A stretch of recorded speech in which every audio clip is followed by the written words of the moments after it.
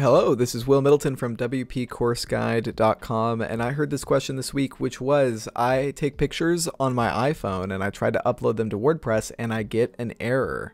And that's because of the file type HEIC, and we need to convert it to something like a JPEG, a WEBP, or a PNG, something like that.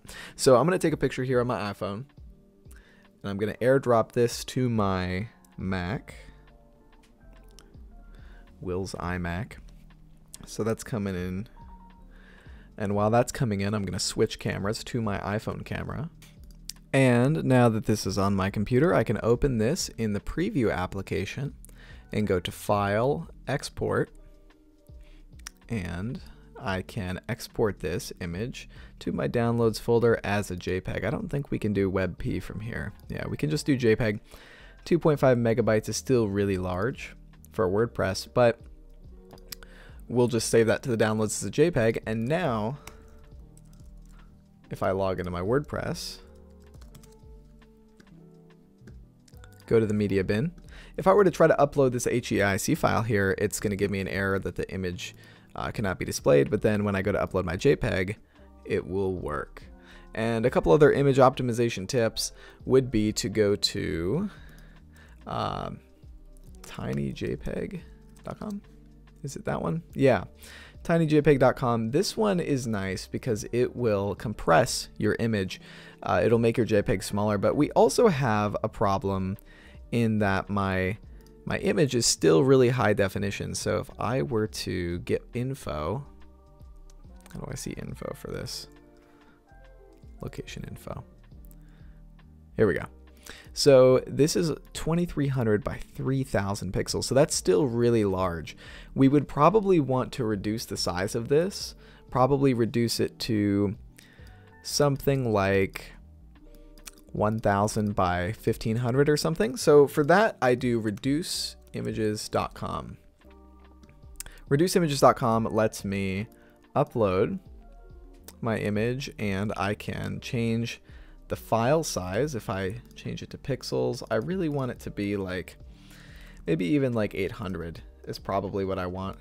I want it to be 100% quality. And can we do WebP? No, we can't. Let's just resize the image, download the image. So now we have an even smaller file size, which is awesome.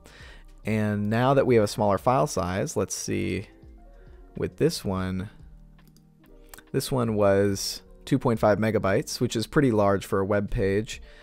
If we open this next one, we're down to 680 kilobytes, and it's still an alright image quality. So we're getting smaller, but let's see what happens when we compress it with our tinyjpeg.com. 77%, so it's 153 kilobytes now. That's awesome. We're making big improvements. And if I open this, we can see we're at 153 kilobytes, which is much faster for our WordPress site than the original. And you can tell it's, the image is starting to compress a little bit, but it's still an alright image quality.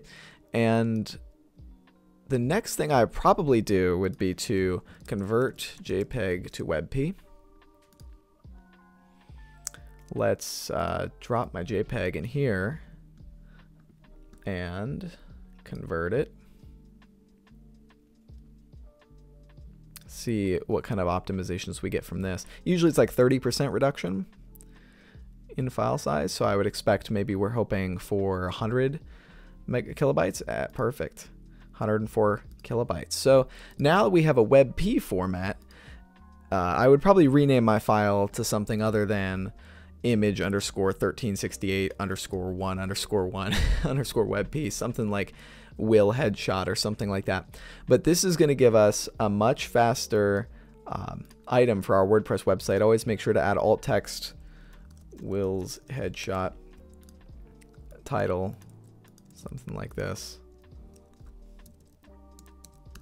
And then we could add a description, but this will help Google bots and people using accessibility plugins read what this image is about. And so that's going to be a much faster item for our WordPress website than this one that I initially uploaded. And let me move my camera out of the way so I can see this. Yeah, the image quality is not that much worse. You can see going back and forth, it's like pretty reasonable image quality. But that's what I would do with my images when uploading to WordPress to make them smaller, faster, and convert them from the iPhone format into a format that's optimized for WordPress and will be small enough that it won't weigh down our web page, and it's still reasonably high quality.